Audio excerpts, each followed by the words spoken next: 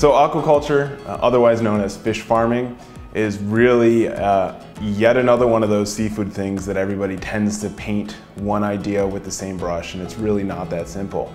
Aquaculture has everything from open ocean pens where they're growing tuna and they're raising tuna, to floating mussel strings and seaweed farms, inshore fisheries and flooding shrimp farms, to mariculture and hatcheries and oyster and shellfish aquaculture operations. So it's a varied industry, and every little thing, just like wild capture fisheries, has the ability to become something that's sustainable or unsustainable or good for the ecosystem or not. The sustainability at its core, at its actual meaning, is, are we taking out only so much that we will have this much or more next year? Within that are some amazing success stories, such as oyster farming. We used to have oysters everywhere in New York City. It was the oyster capital of the world. There were piles of oyster reefs. At low tide, people could go out and eat lunch like kings used to do in Europe.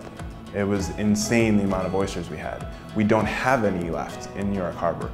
People are trying to bring them back. There's a project to put 1 billion oysters in the New York Harbor.